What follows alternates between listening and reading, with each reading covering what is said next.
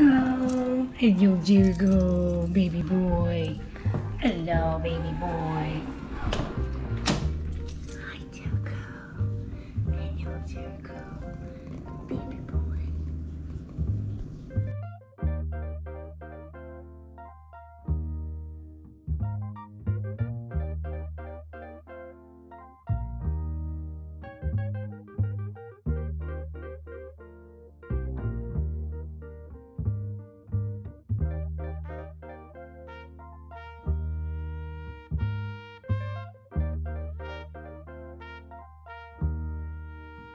Hey friends, it's Jess and Jericho, and some of you already know this. I worked as a cat sitter and a dog walker for 3 years before I started my online business. That was basically a mock visit of what to expect when you hire a cat sitter. Of course, the actual visit would be 30 minutes and not 30 seconds, but you get the idea. Some pet sitting companies offer longer visits for a different rate, so you would have to speak with them if that's what you want. But basically, the pet sitter will come in, refresh the food, water, and litter, and that's the work part of the visit. It's about 5-10 minutes, and then the rest of the time is spent doing whatever your cat wants. Some companies, like the one that I worked for, also administered medication. You'll see that on their services page on their website. So we would play with your cat, brush your cat, sit with your cat, really whatever your cat wants to do. Some cats loved being brushed, so one of the clients that I spent time with, he got about 25 minutes of brushing. He would stand on the table and I would just brush him the whole time, and he would walk around and get brushes. I called that the spa treatment. So really, again, it's just whatever your cat wants to do. Once the work part is over, it's spend time with your cat. I strongly encourage you to hire a cat sitter anytime you're going to be gone for more than 24 hours, or maybe if you work really, really long hours and your cat gets a little nervous or stressed around dinner time because you're not home yet, you can hire someone to come in just for one visit to feed dinner. Cats are very keen on routines. They get stressed easily with changes, so you want to make sure that that feeding schedule is the same every day. And then again, if you're away for more than a day, definitely hire a cat sitter. Even if you have an automatic feeder, even if you have a gravity water jug, even if you have an automatic litter box, cats prefer human interaction to other stimuli, including food and toys. So if you're gone for more than 24 hours, you should still have a cat sitter come in, because what if one of those things malfunctions? You want to make sure that someone's coming in at least once a day to make sure that everything's running smoothly. And cats are also very rambunctious. They like to get into things. They're very curious by nature, especially if no one's home. They're going to go in and out of things. Maybe it's something that they're not supposed to be in. So again, having someone come in at least once a day is going to give you peace of mind, let you know that everything's going well at home and your cat is safe. One time I walked into a client's home and the cat came to the door to greet me, and she was all tangled and wrapped up in one of the handles of a reusable bag. And I was just there about 10 hours ago for breakfast. So just within that small window, she got tangled and wrapped up. So now imagine if they were relying only on automatic stuff for days. To find a cat sitter near you, just type Google cat sitter near me. Check their website, read reviews, check their services page to make sure it aligns with what you're expecting from a cat sitter. Most companies are happy to provide references so you can speak with their current clients about the services, about the sitters, how they interact with their cats, and how happy they are with the overall service. Also, make sure the cat sitting business is insured and bonded to protect general liability and care.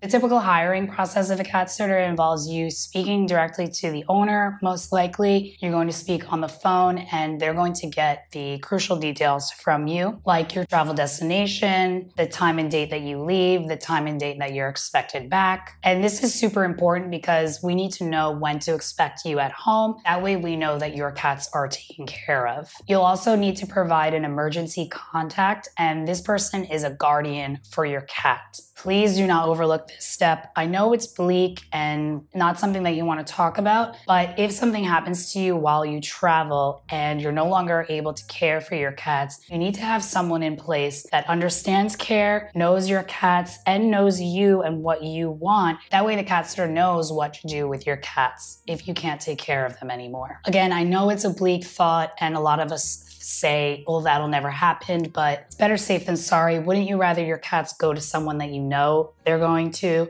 someone that you've already prepared for care, someone that you already trust? It's just better safe than sorry. Additionally, the company will ask you for veterinarian information, and they might also ask you to put credit card information on file and authorize the company to use it in case of an emergency. In my experience, some veterinarians won't treat without payment, even if it's an emergency. And especially with confidentiality, you want to make sure that the pet sitting business is authorized to use your card that's on file with your vet. Just think about it like this. If it's an emergency, this is time sensitive. We need to do what's best for your cat right away. Maybe you might have not so great cell service while you're away. We can't wait on a phone call, try to get in touch with you, try to get your credit card information, try to have them speak vet. It's just too much time. You need to get your cat into the emergency care as soon as possible when it's an emergency. We'll also collect medical history, any special needs, personality, temperament, behavior. All of these things are going to help prepare us for visiting with your cat. You'll also want to tell the owner of the company if you're expecting any visitors during your trip. This is really important. One of my coworkers walked in at a scheduled visit with the cats, and half the client's furniture was gone. She thought she was robbed and she was about to take the cats to her home because she was nervous. She didn't know what happened. But then the client explained that she had a friend coming by to collect some of the furniture. So you see, on the client's end, this is normal because it's her friend, she's coming in, she's already established this. But on the cat sitter's end, we walk in, we see that half of your stuff is gone. We think we need to get these cats to a safe place. But if you tell your sitter in advance, then we already expect it. We already know that this is going to happen. Let the owner of the company know about anything that's going to happen during your travel, even if maintenance is just coming in to check the light. Let the owner of the company know so that the sitters are prepared if they walk in and the manager's there. Next, you'll meet the sitters in person. They'll come to your home and they'll meet you and your cats and they'll confirm some details and get extra information from you. Most companies don't charge a fee for this. And ideally, you would have at least 2 sitters coming to meet you and to meet your cats and to go over care. That way, more than one person is familiar with care. You've met both of them. And if one is not available, then the other can come fill in. Our schedules get kind of crazy, so it's always good to have more than one sitter that's familiar with care. So during the meeting in person, you'll confirm some details that you already discussed, and you'll also show the person around. This is the feeding routine. Here's the location of all of the supplies. Here's where the litter box is. Here's the location of all the supplies. Here's how you discard waste, medication if necessary, where the cat carrier is just in case, landlord or super information, whoever manages the house. You know, if we come in and there's a leak, who's the person that we would call for that? If you have plants that need watering or if there's mail that you have to take in, all of these details you go over with in person when you meet the sitters. That way they can see where everything is. You can also talk about what to do if it's really hot, you know, if you have window fans or an AC. If it's really cold, how does the heat get managed? And keys and locks. Very, very important to have a spare set of keys with you to give to the sitters when they're at the meeting with you. Ideally, you would provide 1 key for each sitter and then another one just in case. That way, in case an emergency happens with one sitter, maybe something happened with another client and that sitter has to go to the vet for an emergency. Now the other sitter will come in and fill in to go to your visit. And since the other sitter has the key already, they can go as soon as possible rather than trying to meet up with the other sitter while that sitter is dealing with an emergency. And you want the keys ready at the meeting with the sitter. That way you can show them how to use the locks, which locks do you use, if there are any tips or tricks. One client, it was like, you can't turn the key all the way, you can only turn it halfway, and then you have to pull the door towards you, otherwise it won't open. So you want to do this at the meeting with the sitters so that you can show them how it works, rather than waiting until the first visit and your cat sitter can't get in because they don't know how to use the locks. It's also important to be prepared and test the keys at the meeting, because one time a client gave us the wrong set of keys and then we didn't know until the day we had to visit. So the client's already away, they are already at their destination. Now they have to spend vacation time calling friends and family. Can you go visit the cats? I have to get a new set of keys. Then I had to come back later to meet up with the super and get those set of keys. And then we had to return those set of keys because they weren't really theirs. It's a big mess. So be prepared before you leave so that nobody has to scramble around, because that's going to take away from time with your cats. Most companies use storage lockers, so they're always locked away safely. They're not at somebody's house. But if you do need them back, make sure you speak to the company about their key policy. The company that I worked for charged a fee every time I had to go pick up keys because it's out of the way. You know, it's much easier for us to already have access to the keys, and it's better for you if you have an emergency, you have to leave work early and go straight to wherever you're going. You're not going to have time to meet up with the cat sitter to give them keys. If they already have the keys, they can go and your cat is taken care of.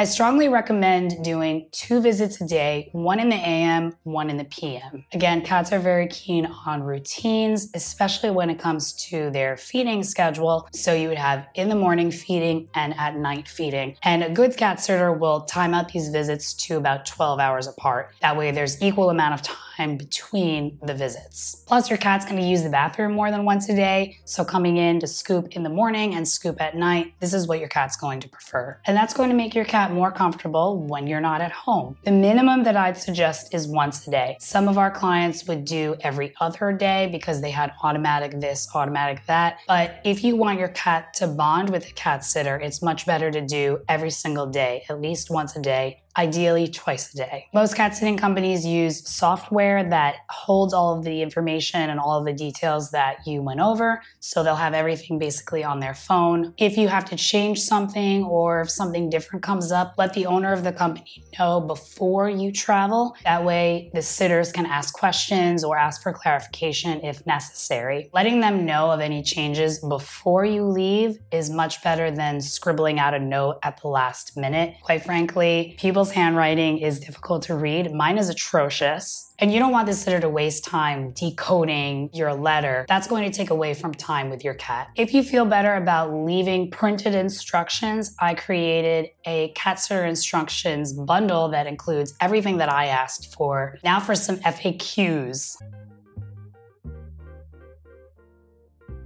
Even if your cat is shy, I strongly suggest hiring a cat sitter to come in while you travel. I've had many clients say to me, "You'll never see my cat," but then after a few visits, those cats become my best friend. Your cat will realize that someone's coming in, changing the food, changing the water, cleaning the litter box, and your cat's going to appreciate that. Cats deserve all of those things every single day. Plus, when your sitter leaves, your cat's going to come out and he's going to be able to smell your sitter. So he's going to sniff around where your cat sitter was walking. He's going to understand this person's scent. He's going to smell other animals on this person, and that's really going to help your cat get to know them. And the sitter won't even be there. Cats are very keen on smells, and they know their way around based on smells. They know you because of your smell. They also know you because of your voice. One of these shy cats that I visited with, he heard the door open and then he would hide under the bed. Then I would start talking and say hi to his sister, and I would say, I saw you run under the bed, and then he came out because he knew my voice. Every cat that I visited with would stick their head all the way into my shoe, and Jericho did the same when I would come home from visits. Some shy cats may take a few visits and some might take longer. Another shy cat client that I visited took a year for him to come out. He had other siblings in the house, so I would do all of the work, spend time with them. I would say his name, say hi to him. He hid under the bed the whole time. Give him some treats. That way he kind of like gets to know me a little bit, has a positive experience with me, and then that's it. And all of a sudden one day I was visiting and I was done with the work, come out into the living room, and he's just like, oh, hey, what's up?